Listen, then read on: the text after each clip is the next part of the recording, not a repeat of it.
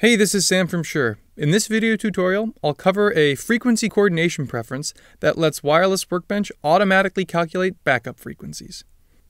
When performing frequency coordination, some users will often calculate additional frequencies beyond those they necessarily need for each one of their channels in use. These backup frequencies can be used during a production if any one of the live RF channels happens to encounter interference. In my frequency coordination tab down below, you'll notice I have two frequencies for PSM 1000 and two frequencies for Axiom Digital already selected. When I use the calculator to calculate these four frequencies, it finds them easily. And if I had four channels to correspond with each of these four frequencies, I could be done if I wanted to be. However, what I'd like to do is calculate some extra frequencies for each of these systems just in case interference arises. Now what I can do is manually add backup frequencies for each of these systems by right-clicking and choosing to add backup frequencies this way, or using the Add Frequencies form down below.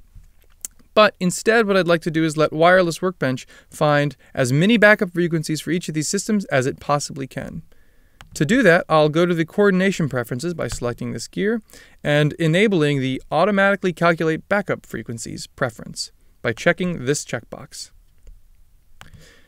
Now, when I enable that preference, what happens is the next time I calculate, first things first, the calculator will find the frequencies that I asked for, those primary frequencies.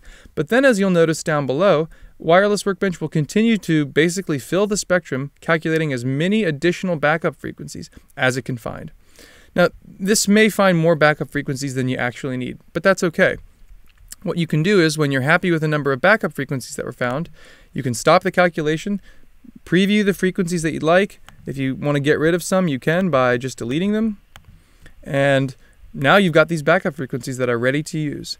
If you wanted to deploy these frequencies to your devices and have the spectrum manager that you may have on your network manage these backup frequencies, that can all be done with Assign and Deploy. But the automatically calculate backups preference is a helpful way to quickly find however many backup frequencies are available in the given spectrum environment.